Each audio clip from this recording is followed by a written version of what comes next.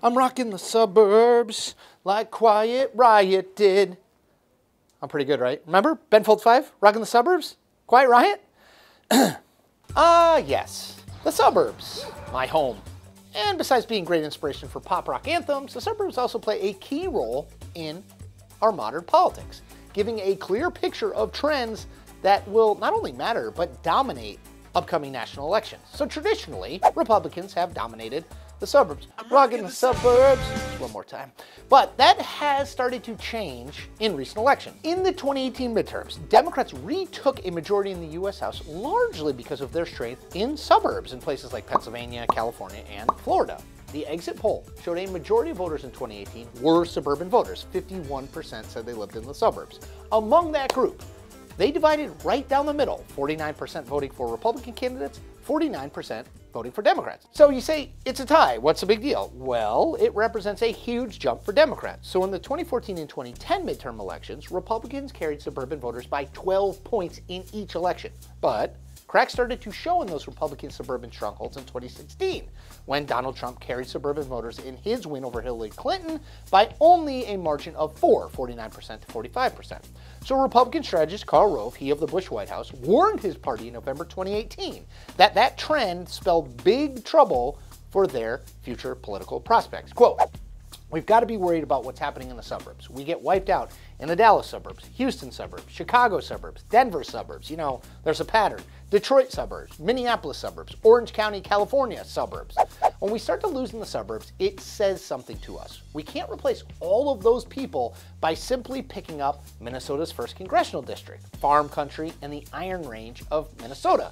Because, frankly, there's more growth in suburban areas than there is in rural areas," end quote. And Karl Rove is right. 2018 and 2019 elections, which did further close the gap between Republicans and Democrats in the suburbs, suggests to me that an initial dislike of candidate Trump in 2016 has turned into hardened and outright opposition to him, and by extension, his Republican Party, among a significant slice of suburban voters in the 3+ years since he won the White House. So while suburban voters have shown that they dislike many of Trump's policies, the biggest being his travel ban, his pledge to build a wall on the southern border, and his child separation policy, they also don't like his tone as president. That's especially true for women in the suburbs who dislike Trump and have taken a not liking to his very aggressive approach to politics.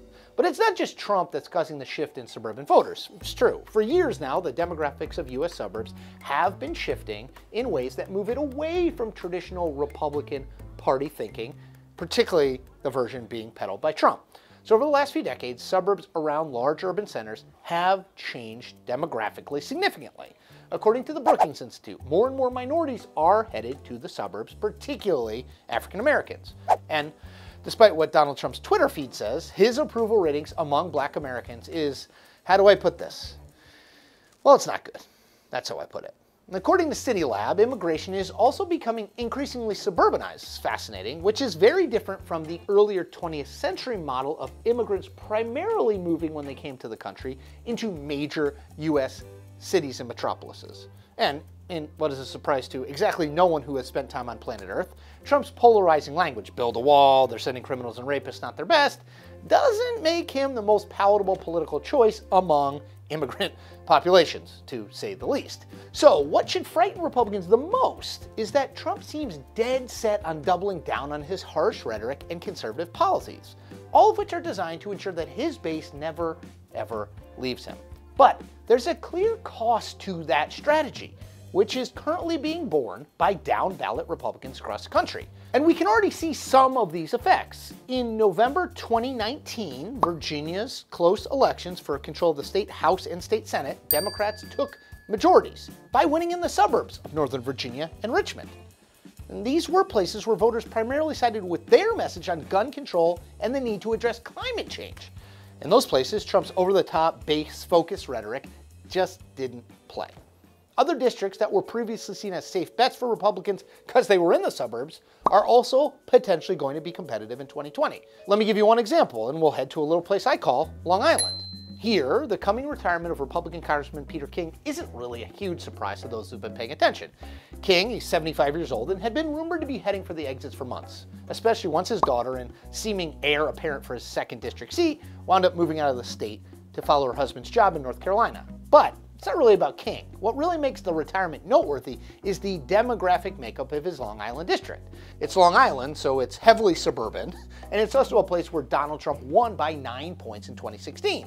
It's also a place, by the way, that Barack Obama won narrowly in 2008 and 2012. So King's district then provides a useful glimpse into just how good or bad, honestly, things are looking for Republicans in the suburbs. If his seat is one that Democrats are still targeting in the month before the 2020 election, it suggests that the GOP is not close to where it needs or wants to be with suburban voters. Like Karl Rove said, Republicans can't afford to lose the suburbs to Democrats, especially given how much urban areas are growing and how much rural populations are shrinking. Republicans have already lost the House because of the suburbs. If they continue to lose that area, it's hard to see how the party will keep winning national elections pretty much anywhere in the country in the years to come. And that is the point. We make new Point episodes every Tuesday, Thursday, and now a very special impeachment episode on the weekends. Check them all out.